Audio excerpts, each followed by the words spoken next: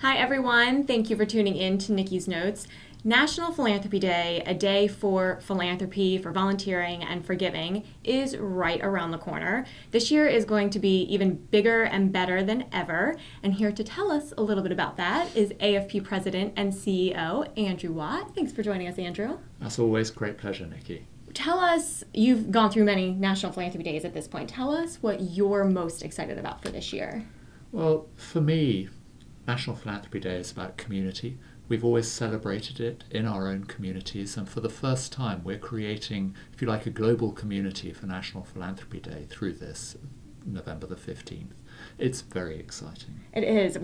As you all know, we've had tons of celebrations around the world. Last year we had over 100 celebrations amongst chapters and organizations, but this year AFP headquarters is also celebrating. So tell us a little bit about how we're celebrating this year. What we're doing is we're bringing together the honorees here for the first time in Washington, D.C., and we're allowing them, allowing's the wrong word, we're giving them the opportunity to share what they do with a broad national and international audience. National Philanthropy Day has been declared a national day in Canada now, and it's celebrated across North America. So let's make a platform for that. Let's make a platform that allows us to communicate the power of those stories and to create a network of people who we have honoured, who can then go on to share the word with their communities. Yeah, absolutely. We're really excited to have our own celebration get in the spirit this year. It is on a Saturday, so it makes it a little easier to gather everybody together and really celebrate all of the achievements that our honorees have done, that all of the honorees have done. And speaking of all of the honorees and all of the philanthropists out there, everybody that's doing everything awesome, how can they get involved with National Philanthropy Day, the entire community? So we recognise that philanthropy is something that's just part of the DNA. It's hardwired into all of our communities, and that taking it down to 5 or 6 individuals really doesn't reflect the sheer richness and depth and breadth of philanthropy in our countries. So what we're hoping to do is run, if you like, the Philanthropic Idol campaign, Philanthropy Idol campaign.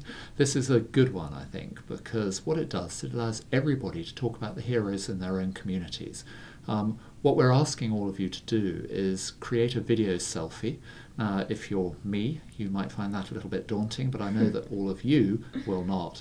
And to submit that to the competition for voting.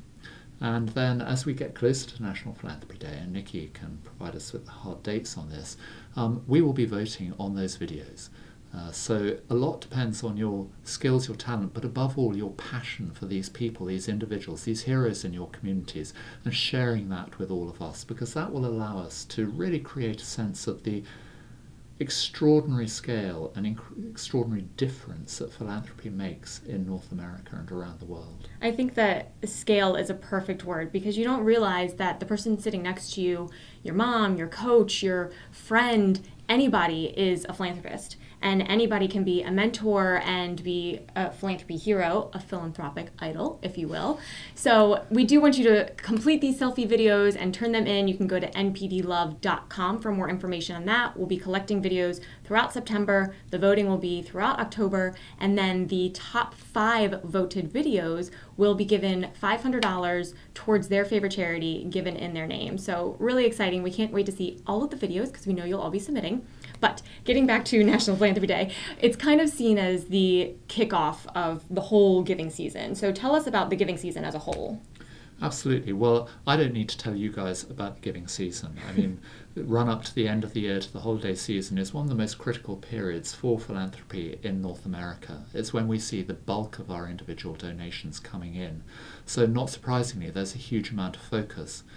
National Philanthropy Day is one of the things that we're hoping to use to really create public awareness of the need for that investment and the extraordinary change it makes in our communities. But another initiative that many of you will be familiar with is Giving Tuesday.